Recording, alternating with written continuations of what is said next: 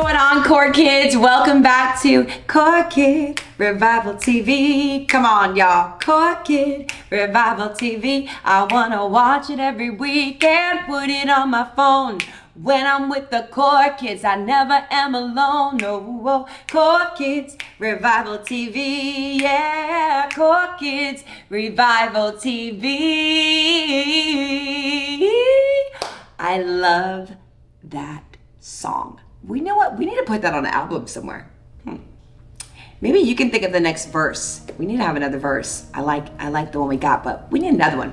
Anyway, welcome to Core Kids Revival TV. I'm super excited about today because we are gonna talk about Samson and Delilah. Oh my goodness, this story is just mind-blowing. It is just gonna, you're just gonna go, oh my goodness, what happened?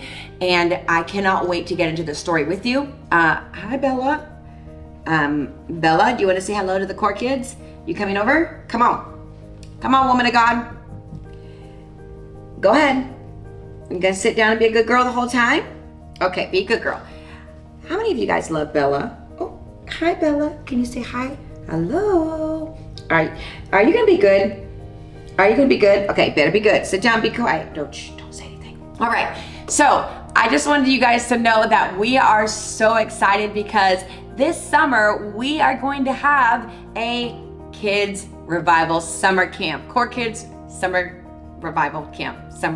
Revival Summer Camp. We're gonna have revival, glory to God, and I cannot wait to give you some more details, but I wanted to give you that little bit right there so you can have a little seed, so you can get excited about it. Last year's revival service with our Core Kids was just so powerful.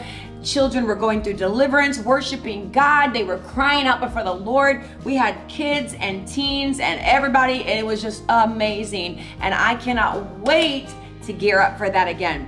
Don't forget, make sure that you actually attend our Zoom meetings for Core Kids every single Saturday at 11 a.m. on a private Zoom with all the other Core Kids. How can you be a part? Your mom and dad have to be in the Core group and they'll get you that private link as well as the link to our Core Kid app. Yes, we have a kid-friendly, kid-safe app just for Core Kids to stir each other up in their faith, to encourage each other in this revival move of God that we are all in, the Core Revival. And it's just amazing. They can post things, share videos, do flag worship. They can ask questions, share scripture, read Bible together. It's just amazing. So get connected, get plugged in. And without further ado, it's time for our lesson. Do you got your sword? I got my sword and I know how to use it. I got my sword and I chop the devil down. Hey, I got my sword and I know how to read it. I got my sword, so I'll read it right now. Woo, these songs are getting better. You know what? I got another surprise for you. Come in. Come on in. I forgot. We are actually going to be recording some Core Kid dance worship videos just for you. They're coming, yes, they're coming, so get ready. And it just made me think of it while we were singing the song about our sword and I know how to, okay. All right, so get out your sword and also get out your Overcoming Evil book. If you don't have it, you can get it from Amazon because we sold out in less than 24 hours from my website, but they're on Amazon.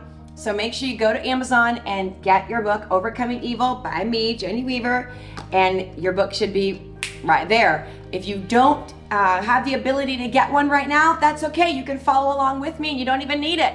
Yep, just come on in and I'm going to share a story with you today. So the next story that I want to talk to you guys about is the story of Samson and Delilah. And this is on page 13 of my book.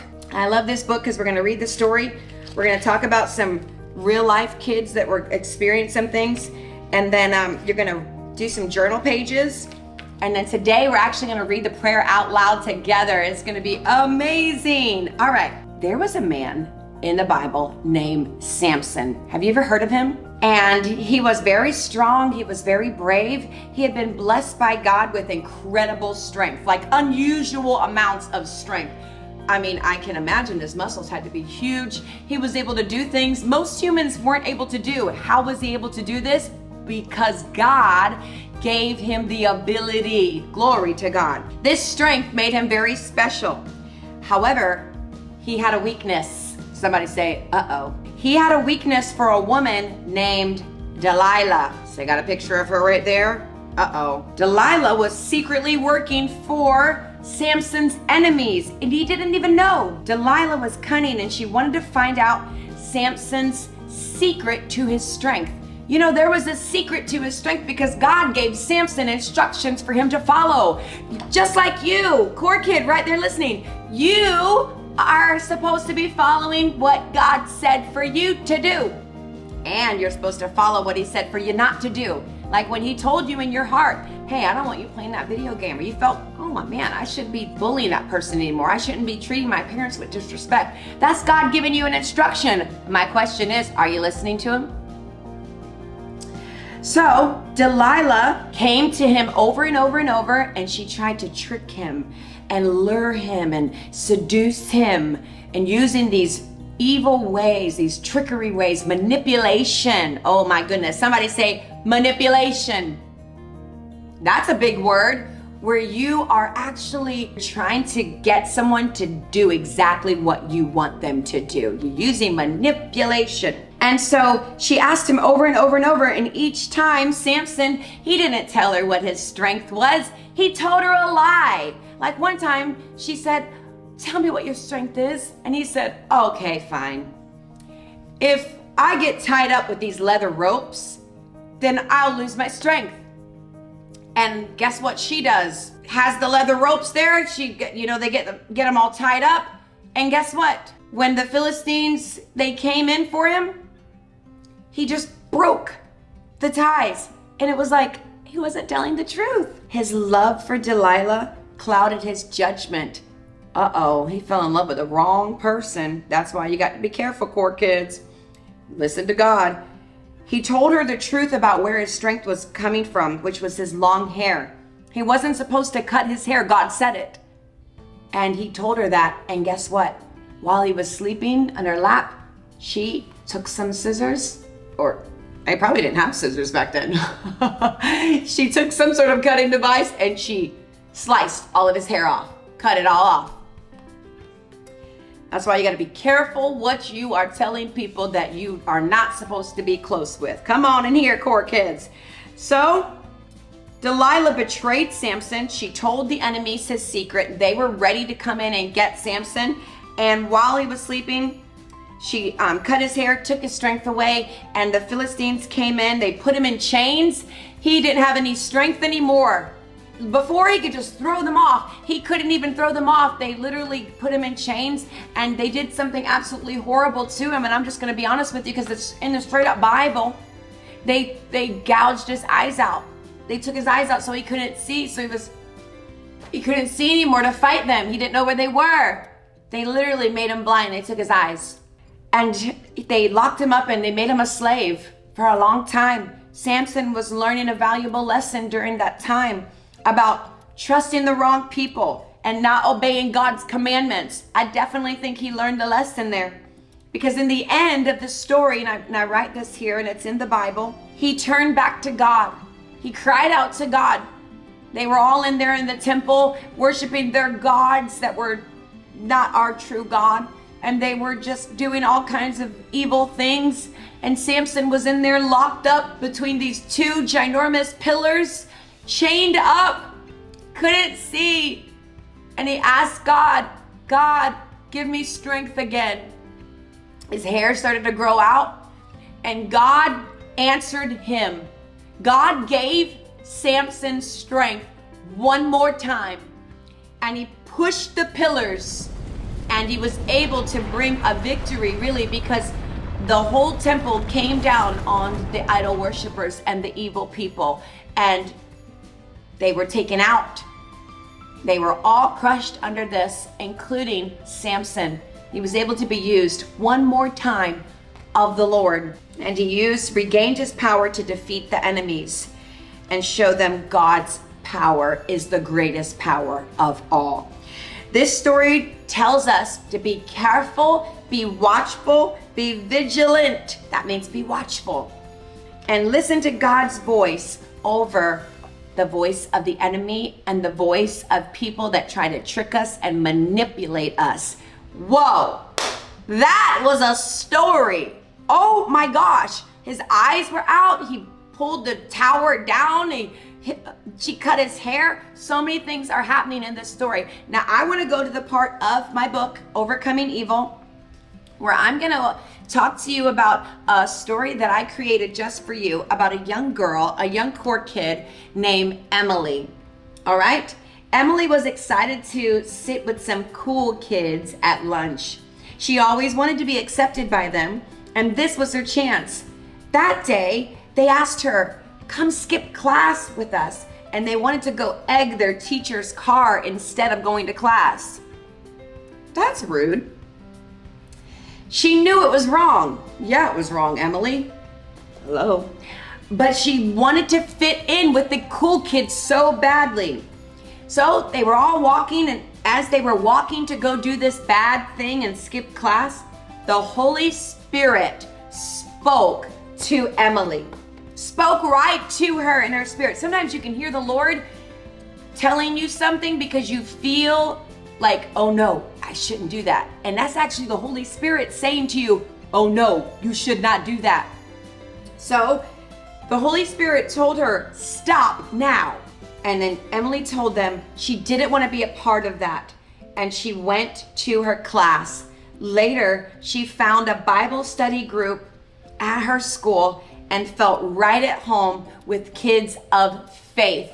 Do you see how she was able to avoid getting in trouble, getting suspended, getting kicked out of school, doing something horrible to her precious teacher's car? She allowed the Holy Spirit to lead her and guide her, and she didn't listen to those bad voices. Core kids, sometimes the kids that are in your life, they may not give you the right thing to do. They may try to manipulate you and seduce you into doing the wrong thing. But I want some core kids on here who have the power of the Holy Spirit to stand up and say, I'm standing on the Word of God. I'm not going to be bullied into doing something wrong. I'm not going to be peer pressured into going this bad way. I want to stand with God. I want to do the right thing, and it is okay.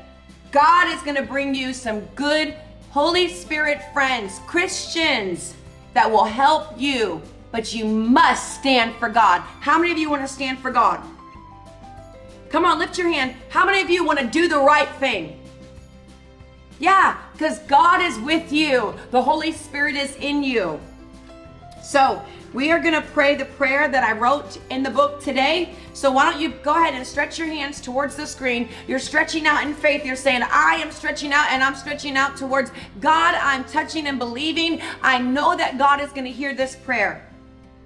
So in Jesus' name, Heavenly Father, I declare in the name of Jesus that I am filled with your Holy Spirit. God, that I'm empowered to overcome every temptation that comes my way. I thank you, God, for giving me the strength and the wisdom to discern between right and wrong. I declare that as I walk in obedience to your word, I am shielded from the snares of the enemy. Glory to God. I renounce every lure and deception of temptation. I choose to fix my eyes on Jesus, the author and perfecter of my faith. I declare I have the power to say no to sin and yes to righteousness. I'm an overcomer. Come on, someone say that. I'm an overcomer because your Spirit lives in me. I declare by faith, knowing that with your help, I can resist every temptation and walk in victory in Jesus' mighty, mighty name. And if you believe that, why don't you just shout with a loud voice? Amen and amen. Woo! I got the Holy Ghost in me. I got the Holy Ghost right in me. Okay. Glory to God. That was just a spontaneous song right there. I have no idea what it was. Y'all, I'm so proud of you for standing for God. I know you could do the wrong thing if you wanted to, but you're choosing today to stand with God. Do you know how proud that makes God of you? A smile is put on his face today because you're saying yes to him. It's amazing. Listen, I want you to send me any of your videos, any of your artwork, anything that you'd like to share with me. Send it to courtkidsrevivaltv@gmail.com. We love when you guys send stuff in. Keep sending stuff in, and I'm gonna show you some of those clips right now. And I will see you next time for Court Kids Revival TV. Hi, Court Kids. So, my name is Jaden, and I just have a testimony to show you guys. So, like, if you do really bad stuff, like in your dark place, and like you do practice witchcraft and stuff, you're like, say you're a flower, you're like this kind of flower, a really sad flower, and then if you repent and do good stuff, you're like this flower, and this like God touches you, his love, and when you learn about him every single day, and like you have a good relationship with him, you turn into this wonderful flower. You see, Court Kids? You don't want to be in that bad place. You want to learn about God every single day. So that's my testimony. Bye, Court Kids. Wait, don't forget, I got the workbooks. Bye.